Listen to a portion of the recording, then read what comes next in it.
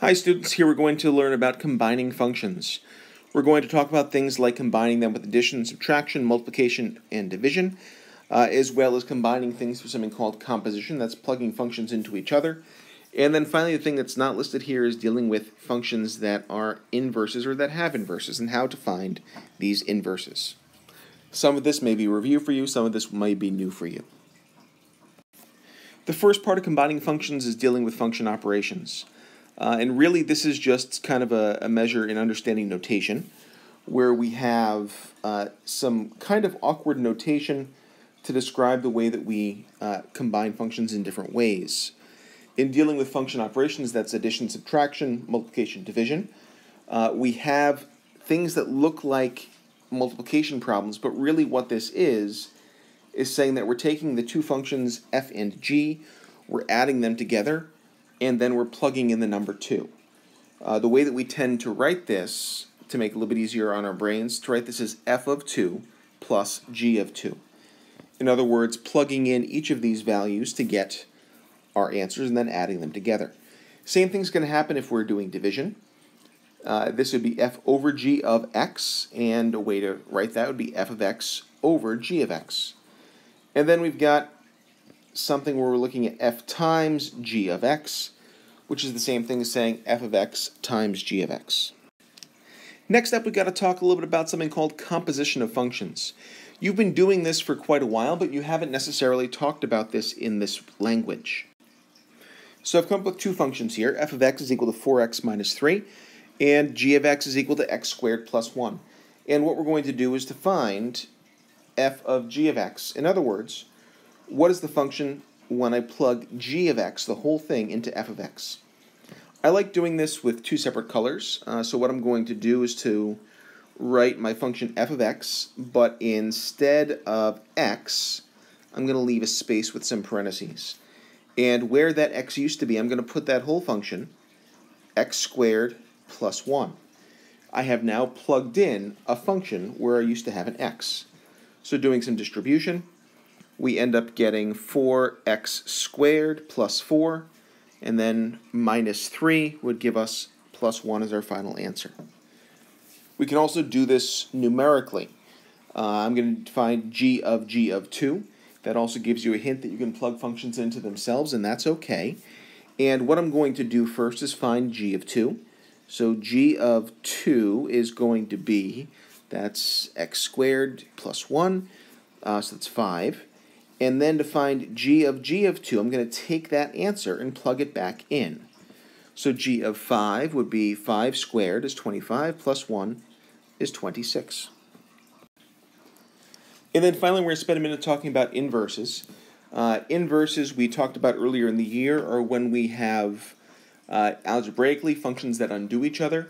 Graphically, these things are reflections over the line y equals x. And in terms of how they deal with coordinates, we switch our x and our y's. Much earlier in the year, we talked about finding an inverse for f of x by switching our x and y variables. So writing this as x equals 3y minus 4, and then getting the new y by itself. So adding 4 divided by 3, we get x plus 4 divided by 3, and that would equal f inverse of x, which is how we read this. This is not f negative 1 or f negative 1 times x. This would be called f inverse of x. In terms of looking at tables or graphs, if g of 0 asks the question, what is the output of the function g of x when x is 0? So we want to tell the output here, which is 1. The inverse asks the backwards question. So if I have an output for g of 7, okay, what would my input be? In this case, that would be 2. Another way to do this would be to flip your table around and rewrite this as x and g inverse of x and read it backwards, and that's okay too. Whatever makes sense to you is totally fine. So let's try a couple of these. First off, we're going to find f plus w of negative 1. And to do that, I'm going to think about this as, okay, I've got to find f of negative 1. And I don't have an f here. I think this was supposed to be some other functions. I don't know, let's call this q. because I definitely have a function for q. So we're going to find q of negative 1, and that's going to be negative 5 times negative 1 is 5, plus 11 is 16. And to that, I'm going to add w of negative 1. W of negative 1 is going to be 5. 16 plus 5 is 21. Next up, we're finding q over z of 2. So what I'm going to do is find q of 2. I'm going to do this in different colors so we don't get mixed up. So q of 2 is going to be 1, it looks like. And then z of 2 is going to be 1 as well. When I find q over z of 2, I get 1 over 1, which is equal to 1. And then finally, we've got w of z of negative 4. This is composition. So we're going to find z of negative 4 first. Z of negative 4 is going to be negative 3.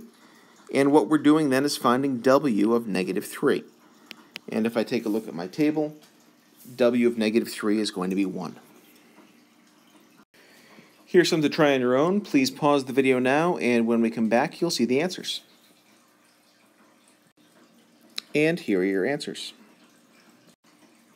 Let's try a couple of these. First, we got q of x. What that means is we're going to take q of x, which is negative 5x plus 11, and instead of x, I'm going to write the entire function q of x.